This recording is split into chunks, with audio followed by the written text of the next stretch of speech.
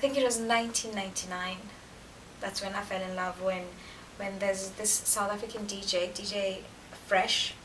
He came out with the song, what is it? When you are ready, I will surrender. I was 12 years old. I was 12 and I was like, wow. I like listening to a song where you can feel where this person is and dance at the same time. And like dance on a up-tempo beat, and not like dance when you would be listening to Destiny's Child, you know, and you slow dance, but like dance and be emotional at the same time.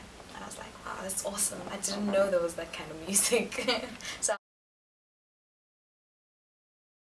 my singing career started 2007. I studied music at Central Johannesburg College. And then yeah, I studied bass though. So I played bass, and they were looking for a singer, someone that can sing and dance, someone that was not shy, someone apparently that is wild, because apparently I'm wild. And then yeah, so this other guy recommended me, and then I went to studio with Demore from Demore Music, the company that signed me, and we recorded Turn Me On. Yes, Turn Me On was the first song I ever recorded. The first song ever written by me. Turn Me On. Most of the songs that I write about and people love are songs that I'm writing about, I'm writing for, or writing about because I have a crush on someone. So there was this guy at school, he was like very, very hot, and all the girls liked him. So this one time he just said hi to me, and I was like, hi. I was like, oh my god. So yeah, I was like, oh, he's so hot, he turns me on. I didn't even know what that meant, but I would hear people say it on TV, and I thought, that sounds cool. So I started saying things turn me on. Like him saying hi to me turned me on. I mean, really. I just came from New York. Hey, I'm in Toronto right now. If you missed me, shame, sorry for you. And yeah, I just finished recording my third album that has the song Get Over It that people are just going crazy over. And I'm launching it August in South Africa, and then September I'm coming back to the United States of America, and I'll have my mini tour where I go and promote and launch my album. And then in August again I'll be in Europe and South Africa. I'll be touring Europe and South Africa in and out. Yeah. And yeah, watch out for Bucie. I'm working on making sure that everyone in the world knows what house music is all about. Yeah, I went to Hong Kong and they were dancing at 2 AM on a Tuesday when they have to go to work the next day. That was beautiful. My third album is titled The Princess of House. I did not call myself the Princess of House. There's like a whole lot of people that were telling me that I'm like the face of house now, and saying all those things. I'm the Princess of House because apparently they couldn't call me the Queen of House because I'm still young. Especially in South Africa, when I started with Turn Me On, then a whole lot of female artists came with different songs, you know, different sound. So people thought it was me at the same time. So they said there's gonna be, like, I don't know why they put it like that, but they said, because the title came with fans, people that love my music. I did not come up with it. They're the ones. I went on Facebook and I'm like, I'm gonna release my third album. I don't know what to call it, and they came with ideas, and they're like, why not call it The Princess of House?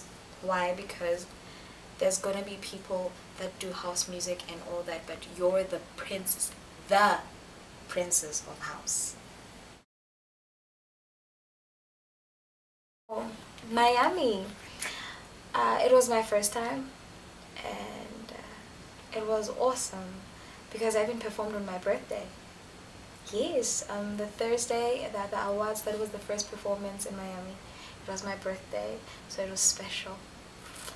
And it was just, I came just for that performance, and the next thing my agent will be calling me like, okay, they need you to come and perform at this party. I'm like, oh, okay, what time? Alright, I'll be there.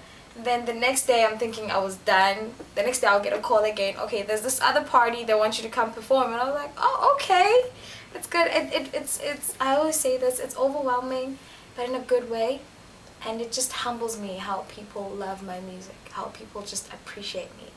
I did not expect it. So not only being known in South Africa, but being known almost everywhere in the world, all over the world.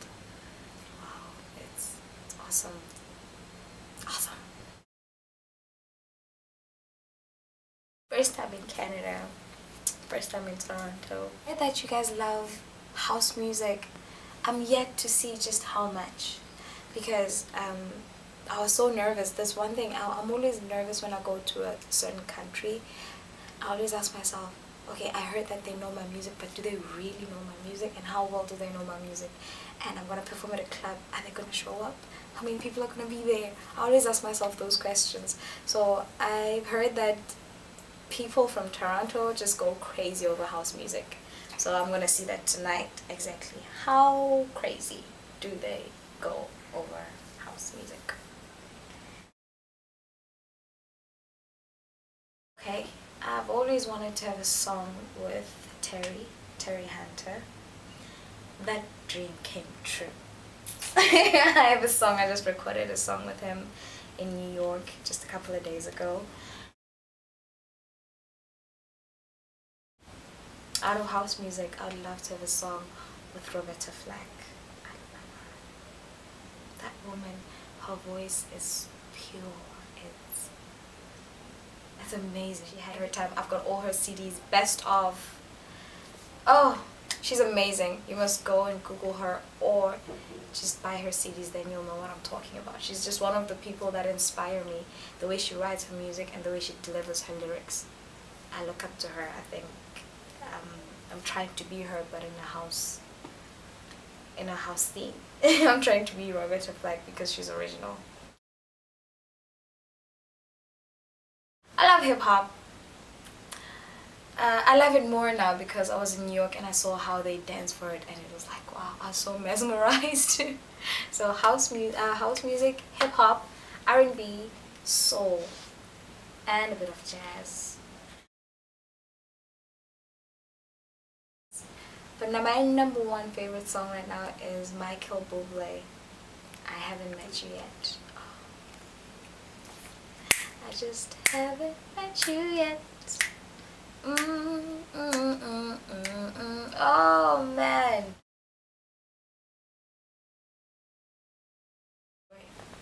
I was in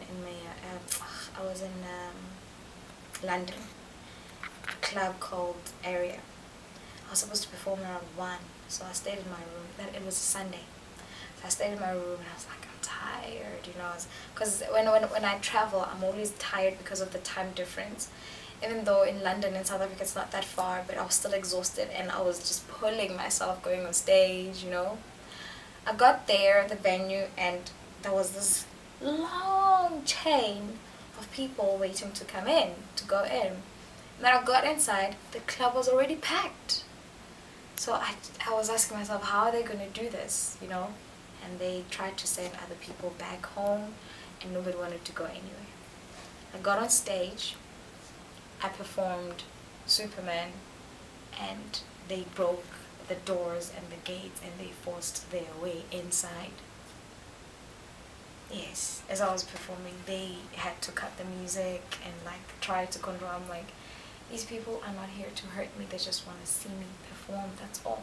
So just leave them, let me do my thing. They're not gonna attack me, they just want to see me. And then I just performed and someone took a video and it's like, oh, emotional. Bucie, I love you. Oh my god. So whenever I watch that video, I just want to listen to the guy in the background. I don't even watch myself.